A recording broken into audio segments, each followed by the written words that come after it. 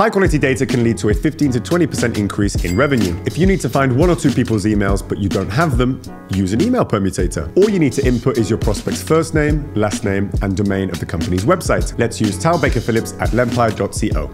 which is me. Click Permutate and ta-da! The tool will give you a huge list of the most common email combinations. Now, don't send a cold email to every single option. They're all gonna bounce and you're gonna get your account banned. Click Copy to Clipboard and paste the email addresses into Gmail. Then look for the Gmail account that has a profile image. That's the right one. How easy was that, see? Now hit subscribe. You're a grateful bunch of f***. If you wanna double check this email or any other email, either one email at a time or in bulk, here are 5 more tricks to check if a person's email is valid. What can you do once you have someone's email? Well, you can add it to a lemlist campaign and do whatever you like. You can email them your favorite recipe or a picture of your cat to invite someone to join the Pet Paparazzi Club. Perhaps you want to tell someone about an awesome YouTube channel that you found, one that gives really useful sales prospection advice perhaps.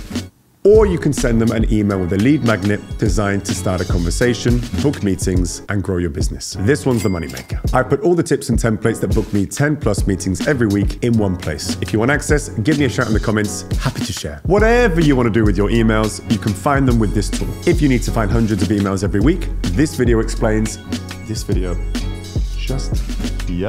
exactly how to do it. Right, time for lunch. Nina, where's that chili recipe? Because it's a chili recipe, the one that I spoke about. Very good.